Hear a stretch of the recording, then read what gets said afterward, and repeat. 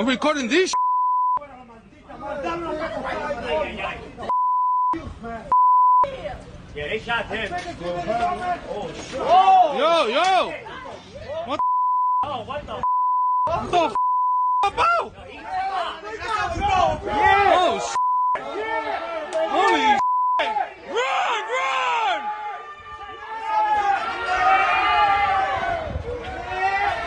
Yo! Now y'all don't want to put y'all do that. You ain't touching that old man.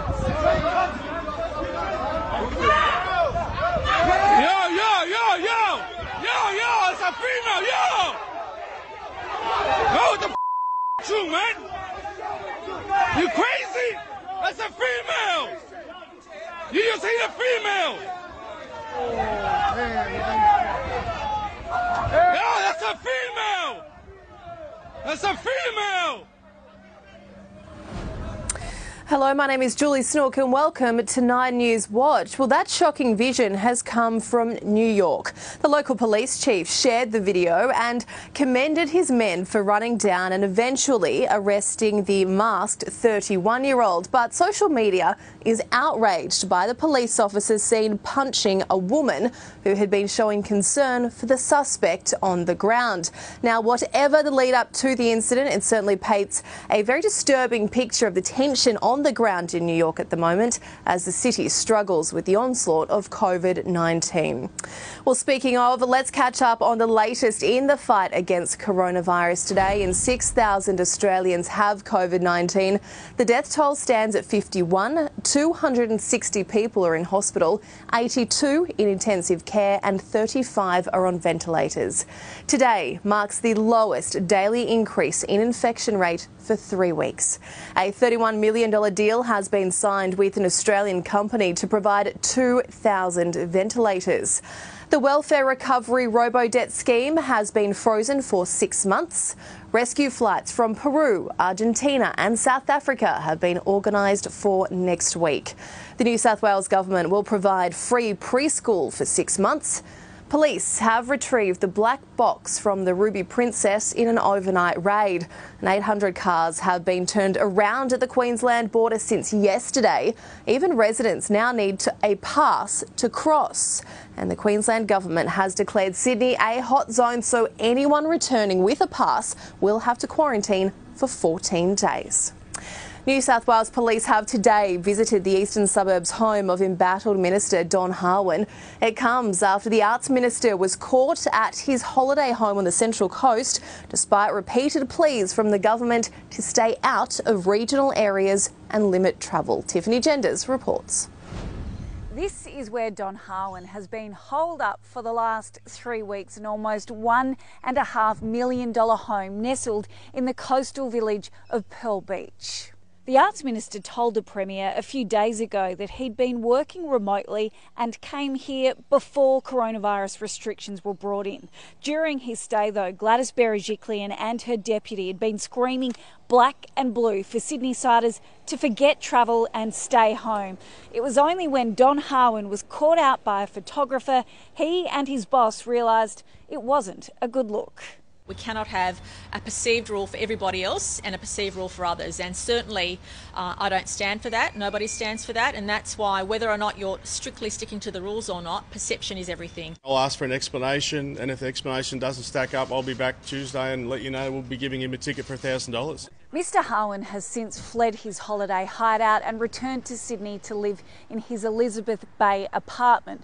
Locals, including MP Liesl Tesch, have made it very clear non-locals aren't welcome until the threat has eased. All right, on a much lighter and brighter note, the RSPCA in Australia is seeing a huge rise in the number of calls for those looking to adopt a pet during this corona crisis. In New South Wales, 500 animals have found their forever home in the last fortnight. That's a 30% increase.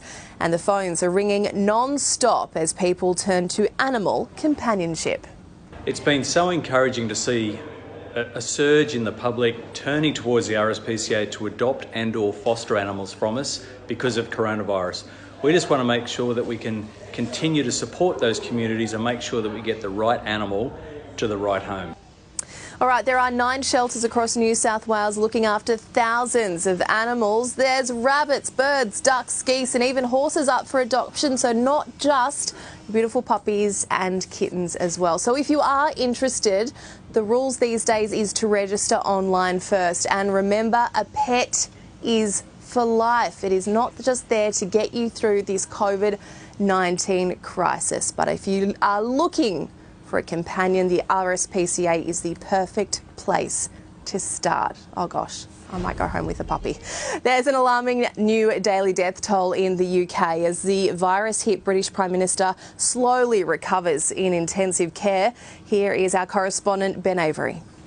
938 deaths have been recorded in the UK over the last 24 hours. It is a very concerning number, and it's certainly right up there with some of the numbers we've seen out of Italy and Spain on their worst days over the last couple of weeks.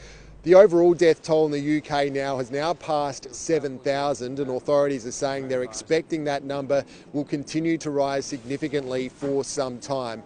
One piece of good news, though, out of the UK is in regards to the UK Prime Minister Boris Johnson. He does remain in intensive care here at London St Thomas's Hospital, but Downing Street has revealed he is starting to make some steady progress. The latest from the hospital is that the Prime Minister remains in intensive care, where his condition is improving. I can also tell you that he has been sitting up in bed and engaging positively with the clinical team. Now, even if Boris Johnson does make a full recovery, there are reports it could be weeks, possibly even months before he can return properly to work. Now, we know in that period there will be some big decisions that need to be made. One of them needs to be made next week when they'll decide whether or not to extend the UK-wide lockdown. At this stage, it is looking almost certain that it will be extended for at least another 3 weeks. Let's take you back to the US now, and our correspondent Alexis Daish is in New York, where, like the UK, the death toll from COVID-19 just keeps rising. The governor at the helm of the epicentre here in New York has delivered terrible news. 779 New Yorkers died at the hands of coronavirus yesterday. That is the highest single-day death toll so far. And the governor says that the number of deaths may very likely increase as those who are in hospital right now and have been for extended periods of time pass away.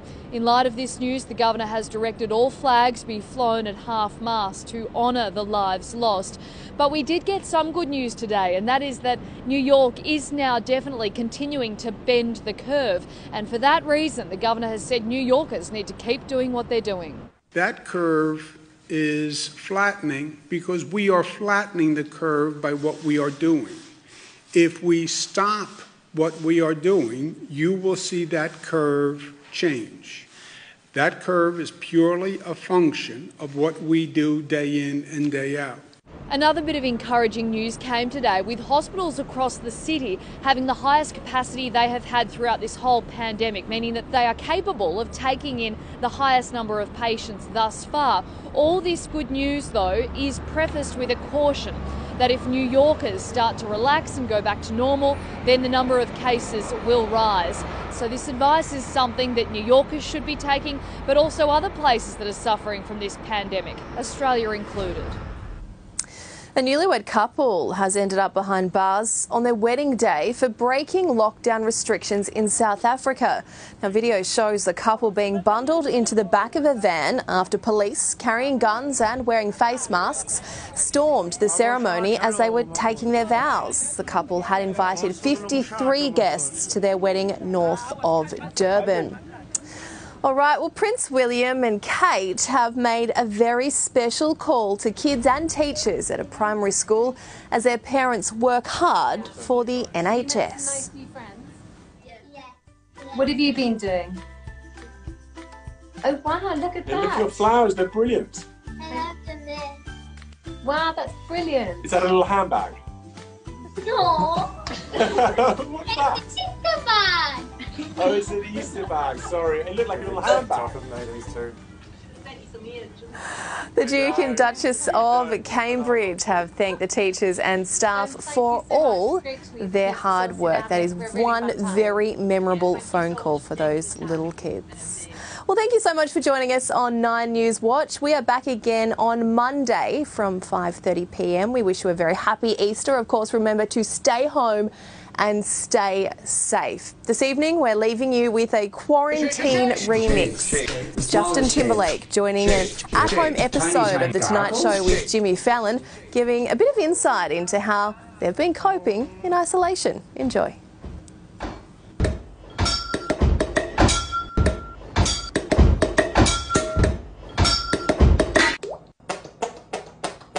Gross. I'm home. Are you home? Oh, yeah. I'm home. Are you home? What I want to eat. I'm home. What? Are you home? Ah.